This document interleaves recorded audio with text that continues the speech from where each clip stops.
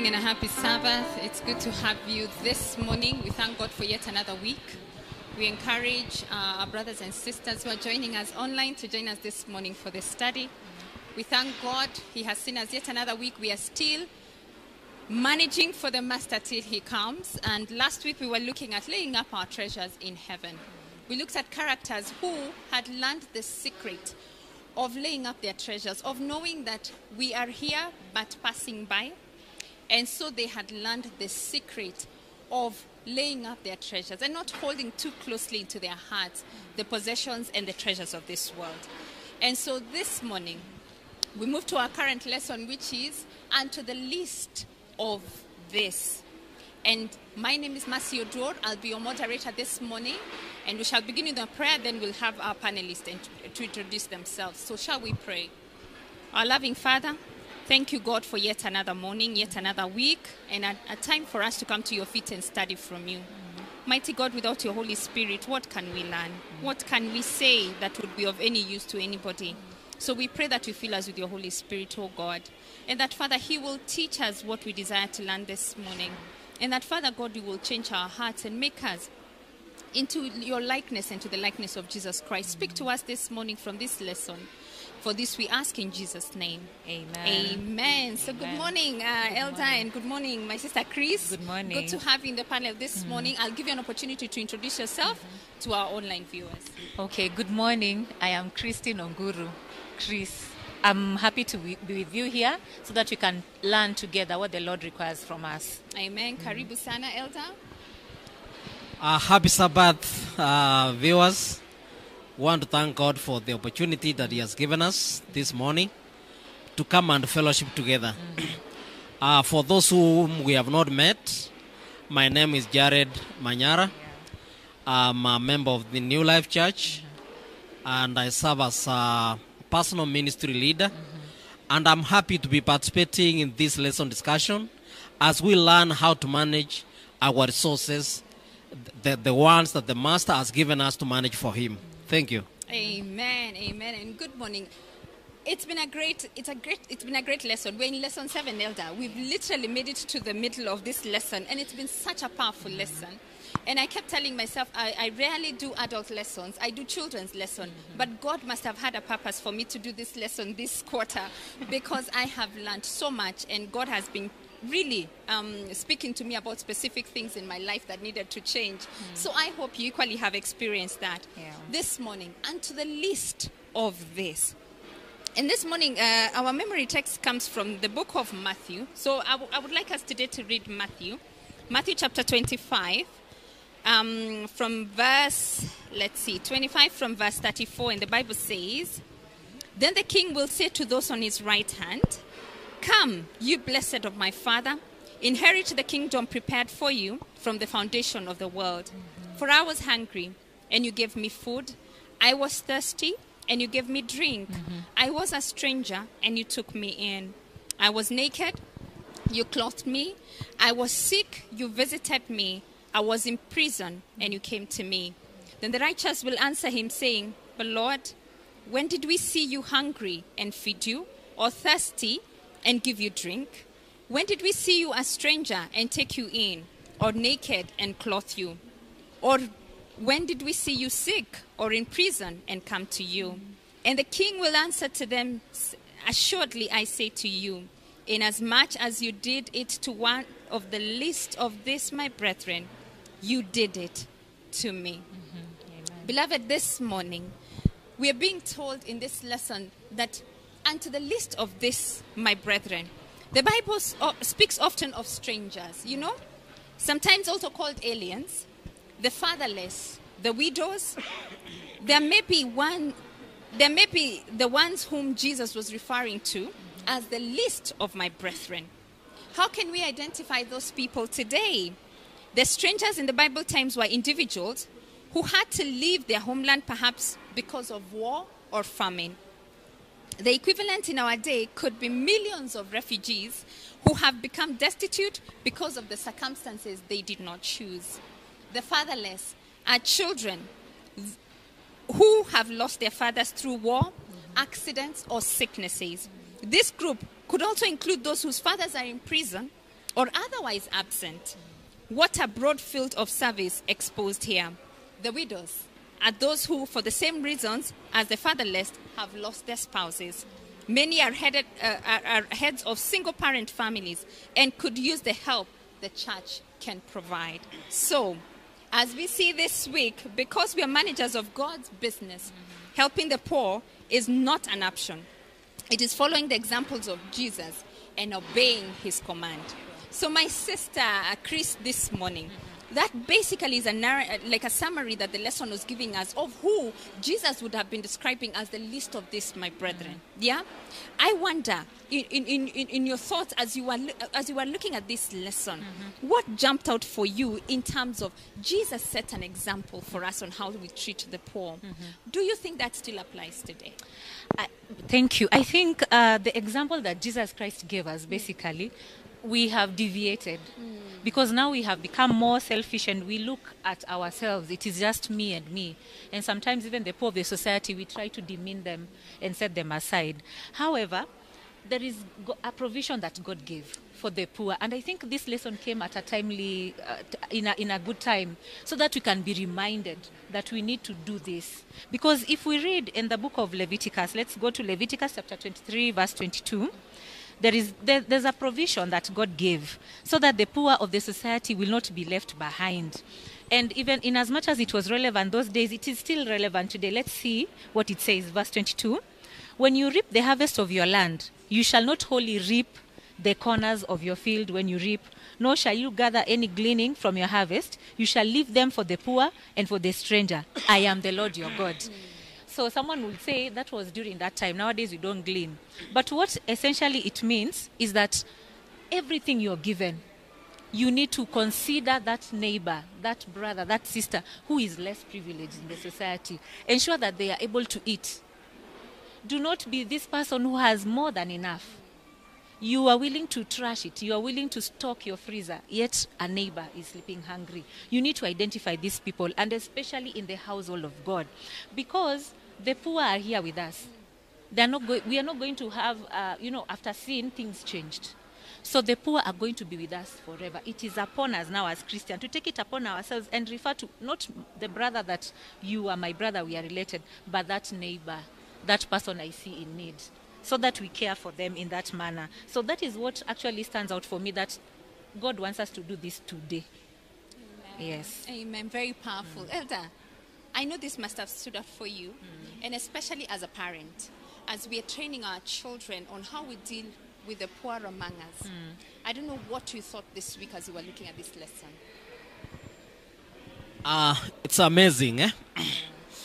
We look at the unto the list of this. Probably I may challenge you as I comment. Yes. Have you ever been among the list of this? I have, actually. Personally, I have been. And I will tell you this lesson is very practical. But what touched me, you mentioned children. There are two areas that Jesus has mentioned, and if we are not careful, we'll miss heaven. One is the children. If we prevent them from getting to the kingdom, we are in trouble. The other one is the list of these, the poor. If we mess up, we are in trouble. You see Jesus in verse 40 of Matthew chapter 25. He says that what we do to the poor, we do it unto him. You can imagine how much Jesus values the poor. And this lists people that we find in society. Sure. In fact, if you look at the memory text, that's where the scare is. Yeah. Yeah? Then the king will say to those on the right. Who are those on the right? As you read the Bible passage, it became clear. It is those who ministered to the poor, to the strangers, and to the needy in society.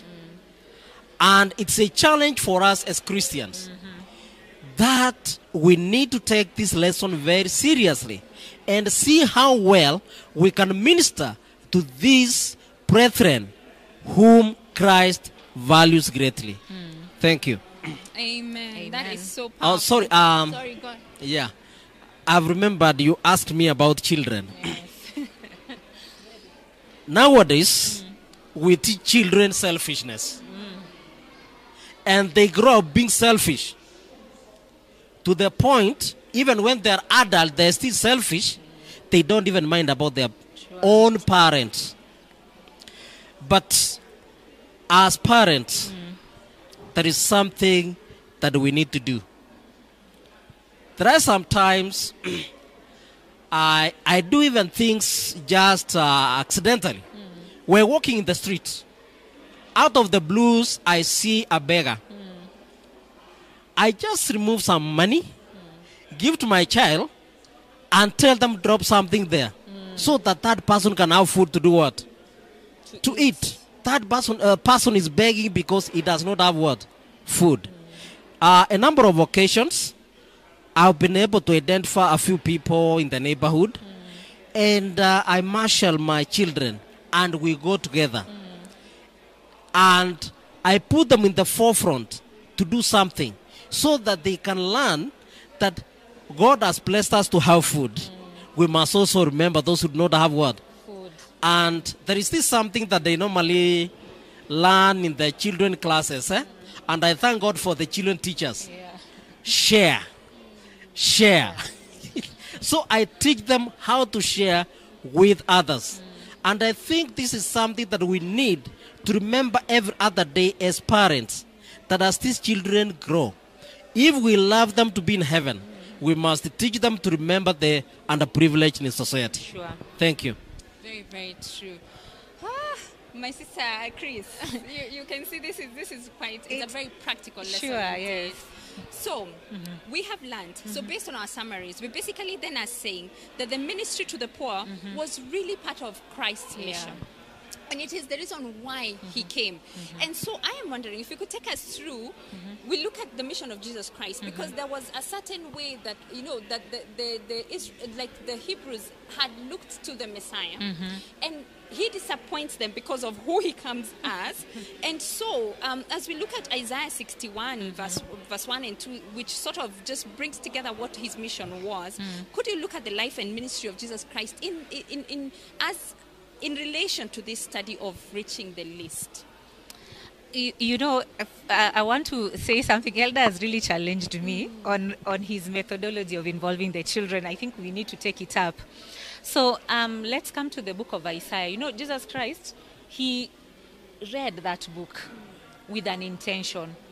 Because the Jews, when they were anticipating his coming, there is a way they had anticipated their king to come. He was going to come for the known people, for the people of class, because that time there were people who were segregated, the tax collectors. They were not very important in the society. But he challenges them by reading this verse, and he says, "The Spirit of the Lord God is upon me, because he has anointed me to preach good tidings to the poor. He has sent me to heal the brokenhearted, to proclaim liberty to the captive and opening of prisons to those who are bound." And then you look at it, so what type of prisons did these people, what kind of prisons were there in those days? And you will come to realize that if someone was sick, then they always had a reason why this person was sick. If someone was deaf or mute or blind, they had reasons. And they would even go ahead to ask, so for whose sin is this person paying for? And then Jesus comes and disappoints them by ministering to these particular people, ensuring that the blind are given sight, they are able to see. It was important for him, so that the religious leaders would look at his example and try to realign themselves to see if they are in this ministry of Jesus Christ. And so it was a big challenge in those days. Even the widows, they were neglected. The single people, they were set apart. I even remember incidences where people who had leprosy, they were cast out, left outside there. Nobody is ministering to them. Yet these were people. And so Jesus was willing to mingle with these people, to restore them, to give them a tomorrow. a better tomorrow. And it is important that even us today, we embrace this Jesus ministry and understand that we have to allow people to rest from the labors, from the troubles, by being involved in their lives. So that we don't maintain the status quo where I only know Elder Jared Manyara, he's my friend. If he's unwell, I stick to him. I need to identify other people. I need to identify the other people and to make sure that they're also part of this ministry. Oh, Yeah. that is so powerful, Elder. Looking at the ministry of Jesus Christ, and you can imagine if they had been waiting for a king to come and deliver them. Yeah, you can imagine. So they're waiting to be delivered from the Roman power, only for him to actually say that he is coming. Actually, the Bible says that he has anointed. You know, you Yes. can imagine anointed. You're an elder, so you've been anointed. And you can imagine he's been anointed to preach the gospel to the poor. Yeah. You know, and you know, and to mend the brokenhearted. I think that was very disappointing, for the rich and the mighty. That must have been very disappointing. What do you think, Elder? And bring it down now, relate it to our day today, and then say, who is then preaching this gospel to the poor? It is very challenging, especially for people who feel oppressed. And I just want to pick it up. Let's look at our country, not only our country, but another country. The people who always shout that they are oppressed, they're usually the people who means. The poor normally leave their faith to God. And that's why you find that in countries, for every successful government that goes into power, they always think about those around them. Now that's when they feel they have been delivered. Yeah.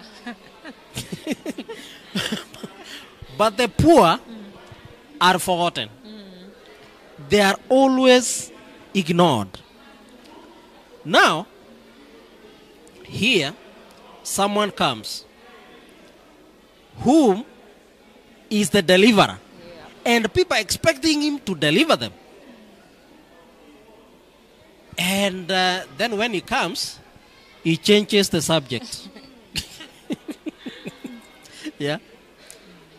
And even as he's changing the subject, it is not in the direction they're thinking. He's now going to the dump site. You can imagine if you see someone walking to the dump site, you will say that person has gone nuts. Yeah. In fact, I think they were looking at Jesus and wondering, what is wrong with him? We thought he's coming for us. Why is he coming for these fellas who have problems? Yeah. And the poor were always thought that they're suffering because of their own what? Of their own sins. Their own mistakes. And now Jesus is coming for this kind of people. And Jesus, I think he made them start thinking, what is really the mission of the Messiah? We were expecting him to come for the second what? Second coming. And deliver us. But now why is he coming for this? The least, the ones that are ignored. In heaven, we love both the poor and the rich. They will be interacting. They will be neighbors.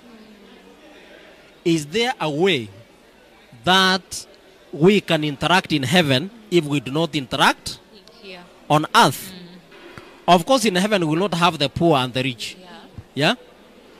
But will we have known how to appreciate each other when we go to heaven? So Jesus made this point very clear among the rich in society.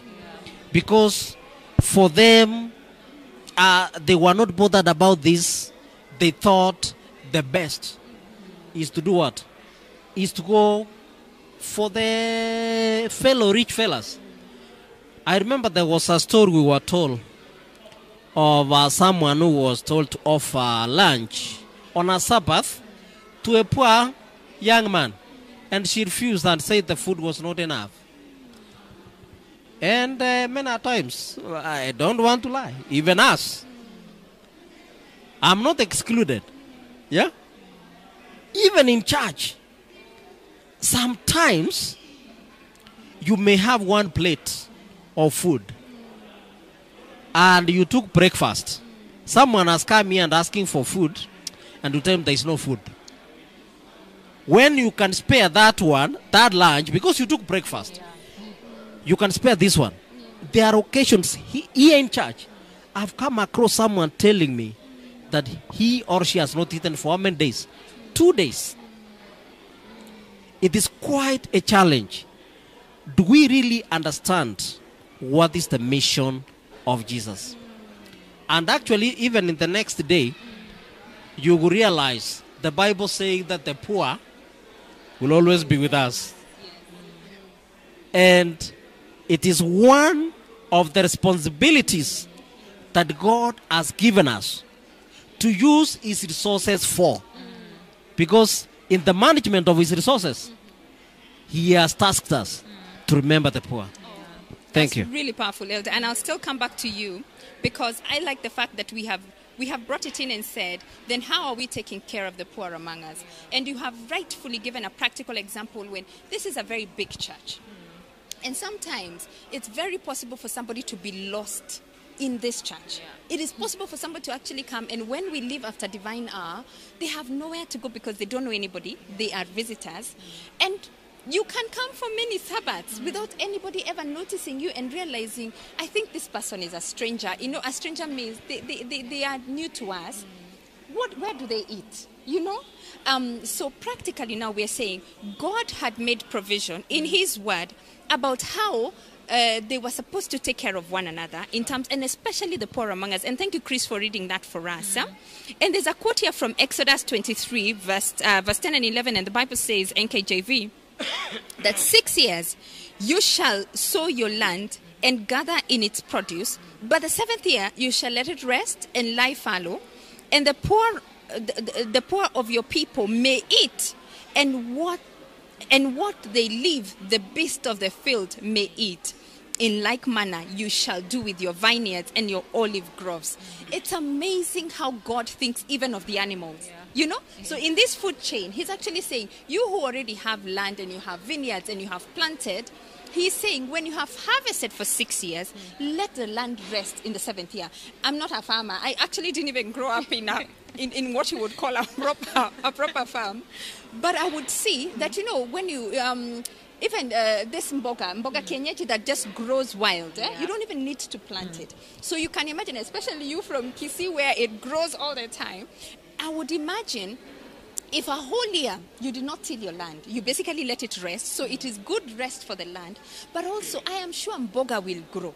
I am sure there'll be some, and the Lord is saying, because you harvested last year, leave it. Let the poor among you come and glean of it. But even then, after the poor have eaten, he gives provision for animals. What a God we serve. So, Elder, take us through in terms of God's provision for the poor in the Bible, and how do we bring it today? How do we bring that today so that we are making provisions for our poor today? Thank you, my sister. When we look at Deuteronomy, chapters 15, verses 11, the Bible says, for the poor shall never cease out of the land. So that is factor number one. I know the world governments have been striving to eliminate poverty. I remember somewhere in the late 90s when there was that program of eradicating poverty by the year 2015. Yes. We are now in 2023, but I'm still seeing them around. Yeah, it's even worse. Yeah. So it's a reality. In as much as, yes, we're striving to eliminate poverty. Yeah, they will always be with us. Yeah. So, if they will always be with us, what is our responsibility? The Bible says, therefore I command thee, that is God himself. He is commanding us, saying, thou shalt open thine hand. So, let us open our hands. Yeah? And who? To your poor And to your... brother. Start with your brother. Yes. You know, sometimes we forget our own brothers in the name of going to serve the poor. And actually, I can mention this one time when I was approached by a brother in church looking for help from me. And the help that he was looking for is the help we have been striving to give others outside the church. Yeah? So God is reminding us, and to thy brother, then to the poor, and then to the needy. So we are commanded, in as much as, yes, God is going to provide. He provides through who? Through men. Us. He has given us the resources that He is going to use. Not that we are going to use. He is going to use to provide to the needy among us. There is this prayer one time we were having a discussion about when we were praying for food. What do we normally pray for? God blesses the food as we eat it.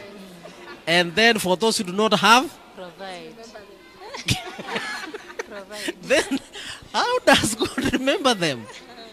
Yeah. In fact, it was a very big debate. Yes. He remembers them through us. He teaches us to be selfless. Yeah. Because God does not drop food from heaven when the food is already here. And that's where we have been given a responsibility as members of God's family. So, you also read in Exodus to let the land to be fallow, so that the poor can also have something to do what? To eat. To eat. When God has blessed you, do you reserve some for the poor? I grew up in the village, and those years at least the farms were there. I remembered that when the harvest time came, the owner of the farm never cleared everything from the farm. Okay. I remember even as children, we could go from behind as they were harvesting to collect some maize, the remains. That is what we could use to sell to meet some of our needs. And even those people who did not have enough in their homes, they also used to collect. Actually, what the Bible is saying is something I have seen with my own what? My own eyes. So when God has blessed you, in the current situation, we have a salary. You have given tithe. You have given your offerings. You have met your needs. Do you reserve something for someone who does not have food? Yeah? So, we need to be very, very, very practical as we live in our situation.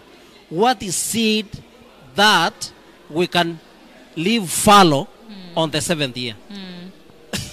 So, we must clearly ask ourselves, and we shouldn't follow in the footsteps of Darwinism, as the lesson writer was pointing out, saying that survival for the what? For the fittest. For the fittest. Those poor ones, let them die. We don't mind about them. Yeah? Let's enjoy, eat, and even throw away food. It is unfortunate. I want to say, my sisters, there's something I've normally seen. You go to the dump site where food, where waste is thrown. You find food, yet there are people who do what? I was trained by the elders when I was growing up. Not only my parents, but also the age mates of my parents. When you are served food, if it is small, return. Only have on your plate that which you can do what? You can finish. Can you imagine all that food that is in the dump site? If it was reserved, how many hungry people we can feed? Yeah, so it's quite a challenge. Yes. And I want to thank God for the lesson writer. There are blessings pronounced for those who remember what? The poor. The poor and the needy. In fact, Proverbs 20:27. For those who give, they will never do what? They will never lack. Yeah? The king judges the poor with truth. His throne will be established what? Forever. Blessed is he who considers what? The poor. The Lord will deliver him in the time of trouble. Can you imagine when we face trouble, we will be delivered because of the mercies that we show to the what? To the poor. Thank you very much. Amen. Amen, Elder. I want us to move forward to the Tuesday part, Sister Chris. But I'm picking up from Elder. You know, there's a verse that actually says, He who gives to the poor lends to the Lord. Eh? Yes. What a powerful message that is. That we actually, and the Lord is no man's debtor. Eh? God does not, you know, he's no man's debtor. He pays his debt. Yes. Eh? So let's look at, so Chris, this morning, in terms of people, you know, I have met people who can sell you for money. They can sell you, Elder. They can actually sell you. As in people who are so tied to their riches and possessions that they are unable to see beyond that. And in the Bible, and in our lesson this week, we look at a young man, a rich young ruler. It's, you know, what a description. Rich, but young, but he was also in the ruling class, you know. So that, when we really think about our country today, that could even have been someone who is a politician, rich, young. So he had everything going for him. Not only did he have wealth, material wealth, but he also had age, which time, and he was also in the right class. Take us through, you know, the struggles of this young man in relation to the least of this, my brethren. First, growing up, we were the poor in the society. We lacked almost everything. I remember struggling to even go to school, to even have food on the table, you know, and people would come to aid us, to just have a meal. And I would admire rich people. I would see big cars and I would say, one day I want to be like these people. And when I become like them, I will not share. Like, I will not want these people who are forgetting us to even enter my car. You see, that was my policy growing up as a kid, and it was foolish of me. But then, in the process of growing up and getting to be a Christian, meeting Jesus for yourself, then I meet this story of this person who was rich, they were young, and they were a ruler. You know, positions in society, the things I desired as a child growing up. And what comes out to me here is that it is not wrong for you to be rich or to be a ruler or to be young. There's nothing wrong with that. But if that comes in your way of seeing other people and wanting them to be part of you, then there is a problem. Because now this becomes your God. If you consider that Jesus Christ died for everyone has been died for, even those who are poor in the society, then as a rich young ruler, it will not have been such a big deal for him to consider the poor and share his wealth. But look at it this way. In the book of Matthew, chapter 19, from verse 16 to 22, it is the exchange he's having with Jesus Christ. And he's saying, Jesus Christ is telling him, he's asking, so it's his question. So how good teacher, he comes to him. What can I do so that I do what? I have eternal life. And then he's told to get hold of the 10 commandments. Then he says, but I know the 10 commandments. It is ironical because the 10 commandments are just summarized. They're 2 words of love. Love the Lord God with all your might, with all your mind, and then love your neighbor as yourself. So there is no provision there for you loving your wealth more than God, for you loving the wealth more than your neighbor. So him having said that he grasped the 10 commandments, it just shows me that he knew them. He was not living the 10 commandments. Because now when he's told, go then and sell your riches. Verse 21, this is what he's told. Jesus said to him, if you want to be perfect, go sell what you have and give to the poor, and you will have treasure in heaven, and then come and follow me. Then he goes away very sad. Because now he's been told the thing that is so precious in his life, go get rid of it. What Jesus was telling this rich young ruler, that he's even telling you and I today, is that money should not be a big deal to you. Money should not make you seclude the other members of the society. If you do that, then that means you have forgotten God, who ideally gives you the riches. You have forgotten God, who has given you provision, the positions you have in society. God allows you to be in those positions so that you can aid the poor.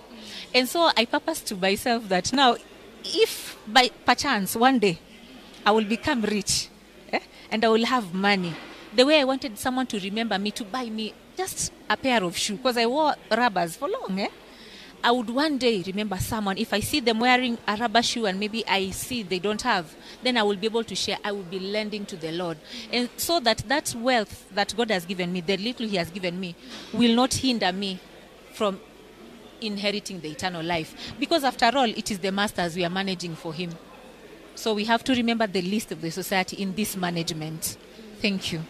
Thank you, Chris. That is so powerful, because I think many times we forget this is God's. Yeah. Everything, Elder, your shoes, your even, even your ability to speak, where you teach, the respect you've earned by the position that you hold, it's because of God. Yeah.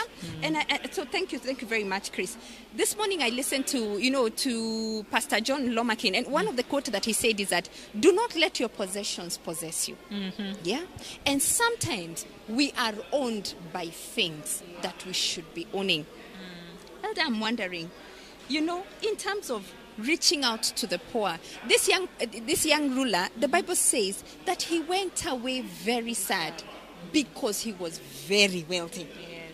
What traps are ahead of us? Those who have wealth, number one, but also those who desire wealth so much that in the process, because as Chris was saying, because covetousness comes two ways. Covetousness is that I have all this and I desire more, as we see in our political class.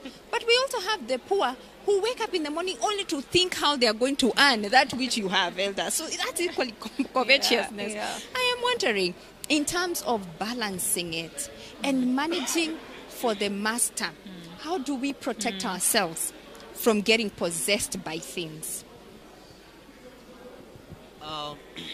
First and foremost, I think we had tackled this in the earlier lessons. Seek ye first the kingdom. Once you have God as your priority, then wealth will become second naturally. But if you have wealth as your priority, everything goes. And then selfishness comes in. But the most shocking thing I discovered with this rich young ruler is parenting. How have we cultured our children? Teacher Mas, I want to ask you, your child, and now they're at least big, when they were small, you give your child a pen or a pencil. He goes to school, it is mid-month, and you are broke.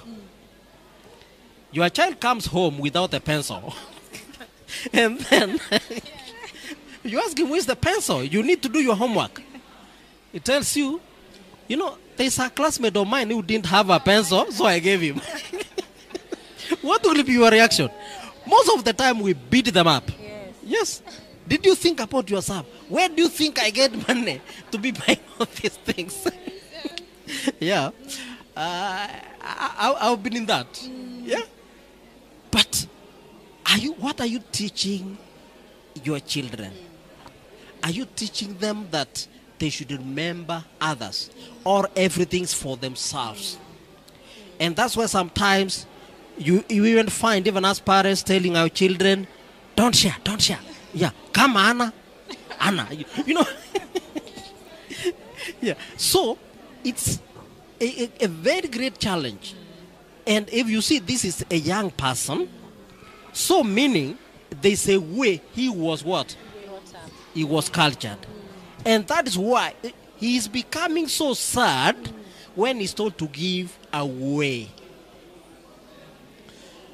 And that is why you remember in our young age, your mother comes, gives you a banana, and tells you, can you share with me? You refuse. What were they doing? They take all of it and eat all of it. So that you learn to do what? You learn to share. So let us put the kingdom of heaven first, then the rest will be what? Will be second. And also teach our own children to place the kingdom of heaven first, so that now the rest will follow. Thank you very much. Chris. Shamasi, let me, there's a comment. Yes. I like the comment that has been shared by Steve Amadi, and this is what he's saying. We speak so well, quote quite well, yet that's all we do. We don't help the poor. We don't care about what they go through. We instead help those who would help us back, people we know. It is sad. And then he finishes by saying, what God wants today is action. It is enough we have read, we know. Now we need to act. Thank you, Steve, for this comment. Yeah, because it's true. We really have to act. Thank you. Our brother Steve, that's a really powerful challenge. This morning, now comparing the rich young ruler with yet another rich person. Because the thing is, like we said, in and of themselves, there's nothing wrong with being rich. Yeah. But there's one here who is a corrupt government worker. You know, our KRA people, who we do not like. So we are saying, but my question to you, Chris, this morning, is there hope for those who have made their wealth in unscrupulous ways? They have extorted masses. They are corrupt deal makers. But is there hope in the eyes of Jesus when he looks at such, as we look at the story of Zacchaeus? There is hope. Amen. There is indeed hope. Because as long as Jesus Christ is still interceding, there is hope. That is what I believe in as a person. Because the day he will stop, then we will say, okay, maintain where you are. Now it's over for you. But when you look at the story of Zacchaeus, you said a corrupt government official. It's true. And he was a tax collector. And you know, this is where we give the bribes, the big ones and the small ones. And this man, when he just heard there was a Jesus. And this Jesus, people were talking about him. And even the Pharisees were saying, this man eats with sinners. And in my imagination, I'm imagining how excited he was. And he was saying, this man I have to see. So he strategizes himself well. This man, I have to see him. And because I am petite, like I'm not able, and he has multitudes of people following him around. And then he was also embarrassed because now as a tax collector, people hated him. I'm sure if people saw him coming on the ground, they would have told him, get out of here. They would have chased him away. So he looks for a better way to get to Jesus. And Jesus, knowing before, he set himself to pass that way. You know, I love Jesus for setting himself to pass through areas that I can reach him. So that if I have lost hope, then my hope can be restored. Also, he looked at me. And so when he's on that tree, Jesus Christ stops suddenly and looks up and says, I am going to eat with you today. Imagine the shock, not only on Zacchaeus' face, but on the throng. But this man is a tax collector. He has stolen from us. He has taken more than enough. And because there is hope, the moment he interacts with Jesus, the moment the interaction occurs, he says in verse 6, let's recap verse 5. He says, and when Jesus came to the place, he looked up and saw him and said to him, Zacchaeus, make haste and come down, for today I must stay at your house. He was excited. And then he says, so he made haste and came down and received him joyfully. He didn't even think twice to say, okay, so what will be in my house? Will these people come in my house and see the bag of cash that I took from that gentleman? He was not afraid. As long as Jesus was there, there was still hope for him. So he goes with them to the house. He makes provision. And then he, out of the love and the acceptance and that Jesus shows him, he of himself makes the decision that I'm going to leave my unscrupulous ways and I'm going to be a Christian for real. And so he says that I am going to take back what I have stolen, I will take back, it will return 4 times.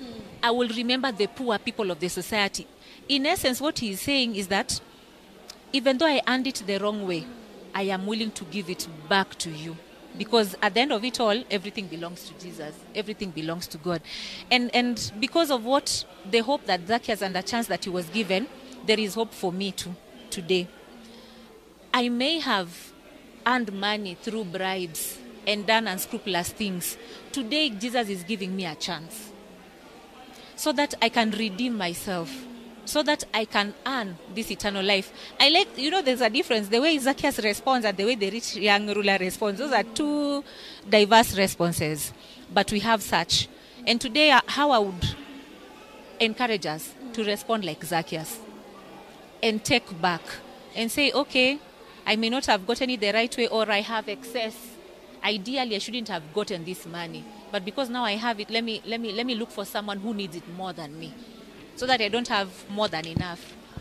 I have enough to share. Thank you. Thank you. Amen. I think what was so powerful for me in that story of Zacchaeus is when Jesus says, today salvation has come to this house. In the sense that, of course, Jesus had known Zacchaeus. Yes. And when you read the book Desire of Ages, you see that Zacchaeus had started going through a conviction when he heard about Jesus. And he wanted to see Jesus for himself. So the thing is, like you're saying, that Zacchaeus had, we're being told that he had apparently come under spiritual conviction and wanted some change in his life. So when Jesus comes and says, Zacchaeus, come down, it was it is what he was waiting for. Because it is hard to be hated. It doesn't matter how much wealth you may have, but can you imagine if everybody around you hated you? So Jesus offered to him that hope, and that is what he's offering to us today. Elder, this morning we've looked at God's love for the poor, and the needy and the broken-hearted and the broken in the society. The least of this his own. Does God love the rich? And as we look at rich men in the Word of God, does God love the rich as well, or are the rich always on the wrong side of things? Okay, as I move to respond to that, Chris has challenged me that Jesus is always making his way to where I am. I have seen in situations where I've been like the rich young ruler. I'm talking about myself. And probably I may not have corrupted others. But what I'm seeing, there is hope for me. And because Jesus is coming my way, I want to go up the sycamore tree. Now, God loves both the rich and the poor. Amen. What matters is the total commitment that they have to him. We have people like Abraham. What does the Bible say? He was not just rich, but very rich. Now, in this lesson, we have the man Job. But God does not choose to focus on his riches. He focuses on his relationship with him with regard to his riches. God, I wish God could say this about me. Amen. Imagine God himself saying that you are perfect and upright. Among all the people, you are perfect and upright. I look at my righteousness, it is just filth rags. But now here God comes and declares a man to be what? Perfect. This is amazing, And all of us know the story of Job. And Job suffered. He had riches. He lost everything. And then you wonder, why was God allowing this? But now that's a story for another day. Yes. What was this character that Job had that made him stand out?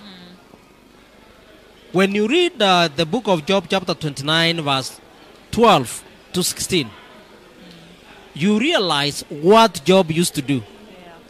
He sought out the poor, the fatherless, the destitute, Yes. the blind, the widows, and he helped them. Yes. In fact, he says he used to bring joy to the widows. Yes. Job himself did not wait for these people to ask for help. He sought them out. I have seen in a number of cases I've helped, it is the needy who come to me. Yeah. This week I've learned I need to go out. Although I remember there's one case I sought out. Only one. But the Job, that was not his practice. He always sought out. Actually, in verse 16 of chapter 29, he says, and I searched out the case that I did not know. Many times, even when we seek out the cases we do what? We know. And this is a challenge to us, that we need to seek God to show us those who are in need in our society, and yet we do not know. And we need to go to them so that they can see God having mercy upon them. When a total stranger they have not even come across comes to meet their needs. In fact, as Ellen White says, do not wait for them to call your attention to their needs. Yeah? As Job did, the thing that he knew not, he searched out. Go on an inspecting tour and learn what is needed, how it can be best supplied. Now, Teacher Mercy, I'm sure God has blessed you the way He has blessed me. At least I can have 3 meals a day. That's a big blessing to me. Yes. Yeah. Yes. I may not be having what people call riches, but I can say I have been what? Blessed. Sometimes you go for road work. Yeah? Could that be an opportunity that God is giving you to seek out? Yeah. So as you exercise, are you seeking out if there is someone you can spot who needs something? When you go to the market, in our seat here, when you walk into a supermarket, do you look at the people who are seated out there? It is a challenge to us that as Job, whom God told Satan, have you considered my servant Job? Wow. So let's also behave as Job did and go a step further. Not only to wait for these people to come to us, but seeking them out. Thank you. Oh, that is so powerful, Elder. This lesson, unfortunately, we are coming very, very closely to the end of our lesson this morning, dear viewers. But there's so many challenging things about. Are you alert about the people around you? Are we alert about the poor around you? Do you know the widows and the orphans among us here in church or in your neighborhood? Because there are so many. Our brother Elder and even our sister Chris has attested to a childhood of struggle. And thank God for where the Lord has brought you to. But did somebody in the church know about that? Do we know the struggles of those around us? As I let you prepare your closing remarks, Elder and Sister Chris, Friday part is, as the Friday thought that we were looking at is the quotation from Desire of Ages. We're being told that when the Son of Man shall come in his glory and all his angels with him, Then shall he sit upon his throne, and and then he shall gather all the nations, and he shall separate them one from another. Thus Christ in the Mount of Olives pictured the disciples the scene of the great judgment day. And he represented its decision as the turning point. Yeah, when the nations are gathered before him, there will be two classes, and their eternal destiny will be determined by what they have done or have neglected to do for him in the past of the poor and the suffering. Can you imagine? As in, that will be a deciding point in terms of which class we belong to, in terms of what we have done or failed to do for the poor.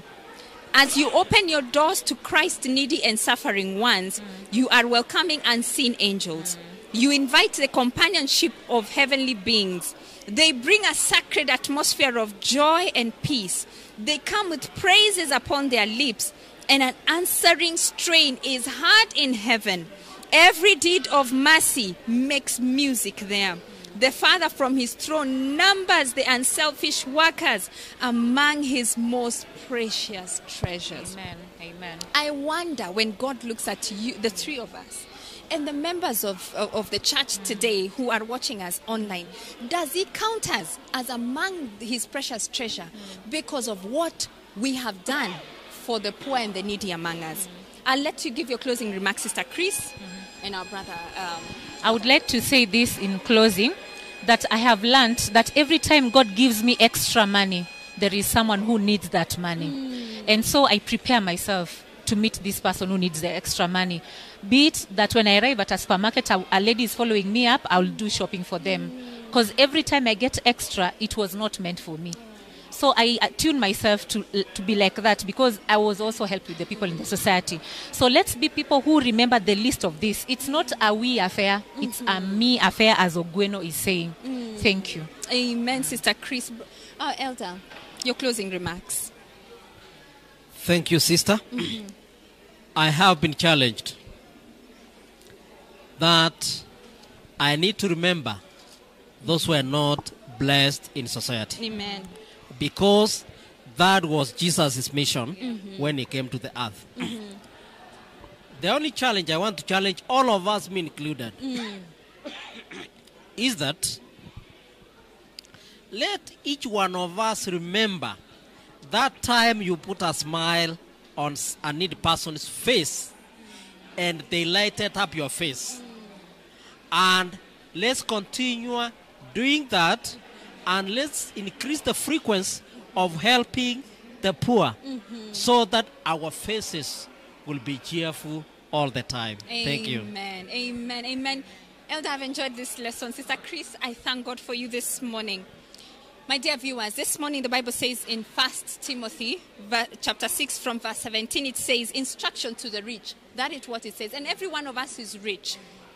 Command those who are rich in this present age not to be haughty or to trust in the uncertain riches, but in the living God who gives us the riches, all things to enjoy. Amen. Let them do good, that they may be rich in good works and ready to give, willing to share, as Elder was saying, storing up for themselves a good foundation for the time to come, that they may lay hold on eternal life. Amen. Will you lay hold of eternal life? Are you trusting your personal riches? And because we're being told, trust only in the Lord who makes it possible for you to earn riches. We thank God for you this morning. Elder, pray for us as we close. Let's pray. Heavenly Father, we thank you for your mercies upon us. Thank you for entrusting us with your resources. And Lord, we pray that you touch our hearts, that we may make use of the resources in our hands to seek out the poor, the needy, the fatherless, and the widows. That, Lord, they may glorify your name because of the actions you have enabled us to come. We know by our own we may not be able to do it, but now we pray for the presence of the Holy Spirit in our lives to convict us and to push us to do that which is good. Every day, Lord, help us that we may fix our eyes upon Jesus, who is the author and finisher of our faith, who has taught us that as he came for the poor, that we may also go for the least in society. as we continue fellowshipping this day. Lord, we pray that you bless us and guide us in all the programs of the day. For this humble prayer in the name of our Lord and Savior Jesus Christ. Amen. Next week, preparing for success. God bless you.